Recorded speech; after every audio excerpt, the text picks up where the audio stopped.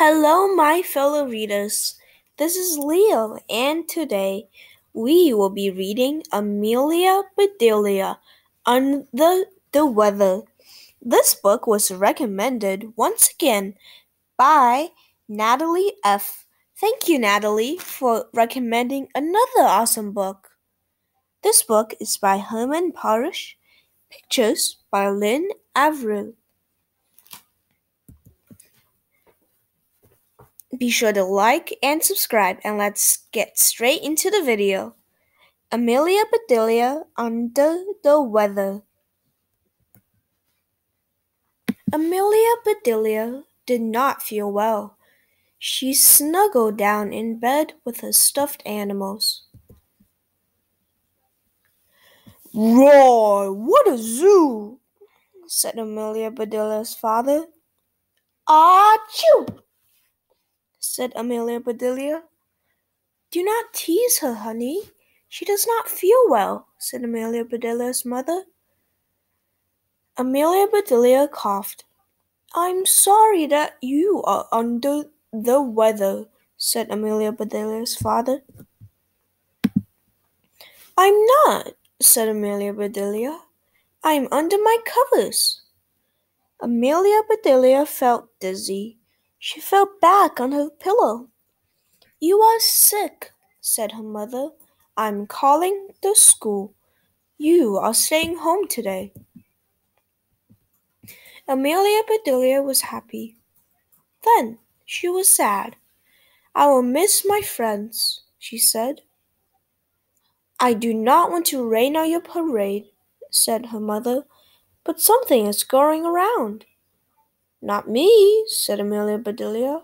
"I'm staying here."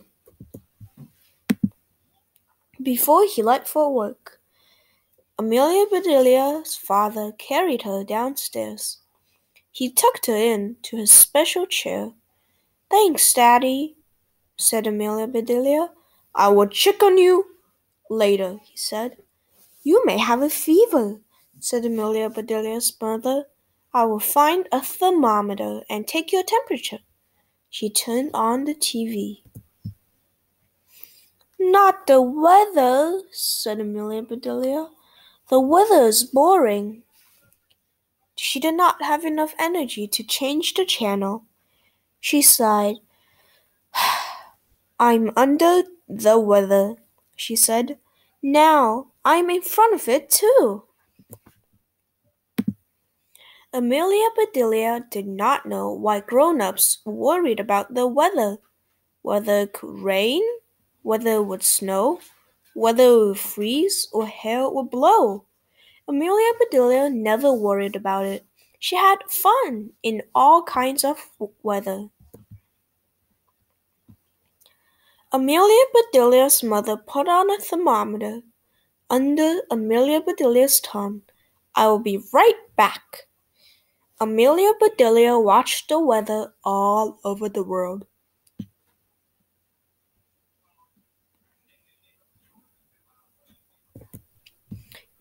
"Eat, oak! Eat one ox in oaks!" said Amelia Bedelia. Her mother took out the thermometer out of Amelia Bedelia's mouth. "What did you say?" she asked. "Hey, look! It's raining cats and dogs," said Amelia Bedelia.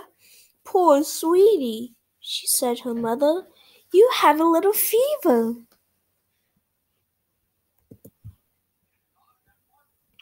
The telephone rang. It was Amelia Bedelia's father. "Hey, sunshine," he said. "How are you?" "I'm feeling sick," said Amelia Bedelia. "Are you feeling green around the gills?" her father asked.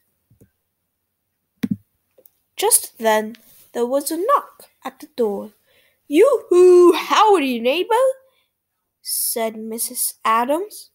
"It's raining buckets out there, and cats and dogs too," said Amelia Bedelia. "I hear you're not feeling so hot," said Mrs. Adams. "I am feeling very hot," said Amelia Bedelia. "Amelia Bedelia is running a fever," said her mother. I'm way too sick to run, said Amelia Bedelia. Well, I have something good for what is making you sick, says Mrs. Adams. Chicken soup.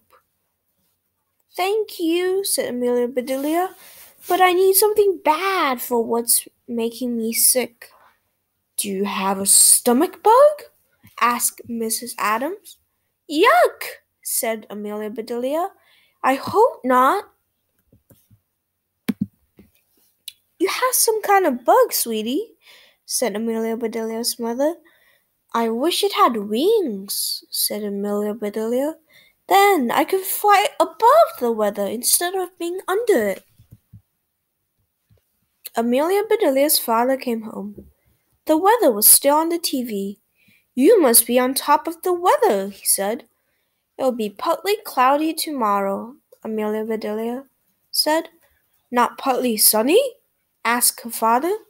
Daddy, that is the same thing, said Amelia Bedelia. You must be feeling better, said Amelia Bedelia's father. Soon you will be right as rain, said her mother.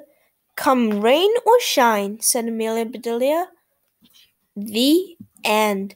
I hope you enjoyed the book that Natalie F. recommended to me, Amelia Bedelia, Under the Weather. Thank you, and be sure to like and subscribe, and I'll